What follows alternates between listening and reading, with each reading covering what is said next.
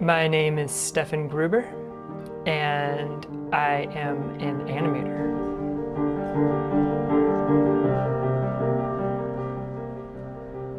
I like the tension that comes from hand-drawn animation. There's always a little bit more of the human nerve in the line.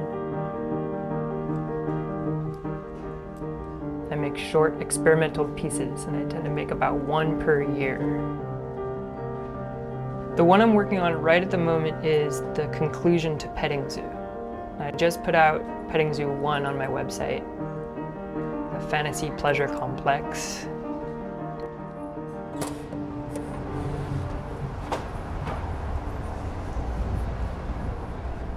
I grew up in Seattle. My mom was a modern dancer at Cornish, and I would just sit and watch her dance. And her dance partner, Chapman, was also an oil painter, beautiful oil painter, and like a father to me. He really took me under his wing and taught me how to draw and how to paint. Nova is a great school. I went there myself. It's democratically run. It's got punks and free thinkers. I teach an animation class there. That's the highest he'll ever get, and when his legs are out, that's the lowest he'll ever get. Anytime I'm in a meeting, anytime I've got any free time, I've got a sketchbook and I'm just drawing, and characters seem to emerge over time. It's just a basic need for me. As much as sleeping or eating, I have to animate.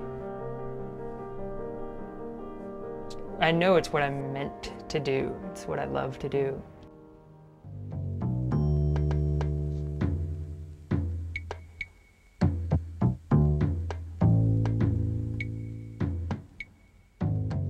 With Leash Assist, there was a dance that was happening down at Green Lake that I observed, where you'd have two people who would be walking their dogs, and the dogs would really want to interact with each other, but the people didn't want to. And the thought that I had when I saw that repetitively was that I wanted to go down and take the leashes off the dogs and put them together, so that the people were stuck in a little dance in a loop, and the dogs could run free and smell each other and do whatever they want to do. A whole lot of new films that I've been doing have that same theme in mind, where there's a liberator and there is someone who's caged or leashed. Someone who obviously has a lot of love and a lot of sweetness. And I want to see that unleashed. I want to see that uncaged.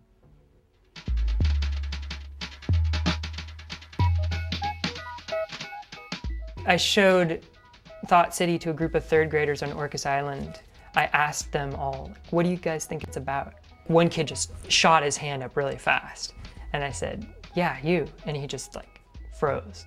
Like he couldn't say it. He knew what it was about, but he couldn't articulate it, you know?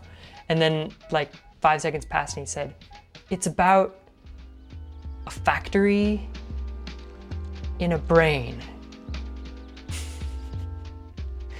And that to me is more what Thought City is about than any other answer.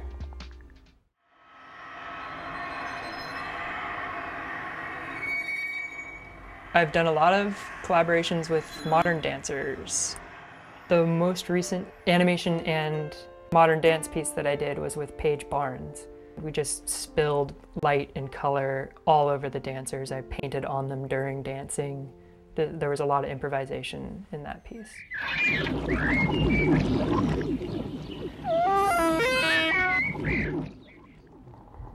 The most important part to me is that it move interestingly, that the ideas that I have get expressed by the movements they're doing. So it's more related to dance than any other art form, I think. It's kinetic. You feel it in your body when you're animating.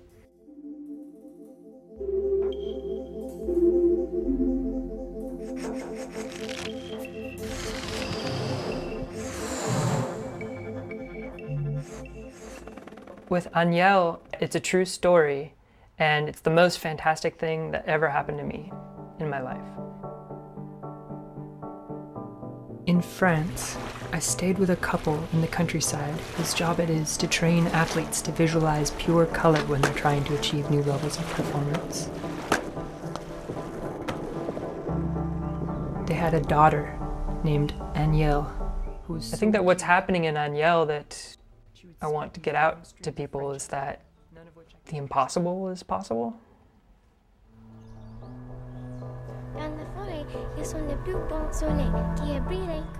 I love being able to look back and know that I have these really solid chunks of time, these 4-minute gems that can just be appreciated by the world as long as, you know, as long as they last.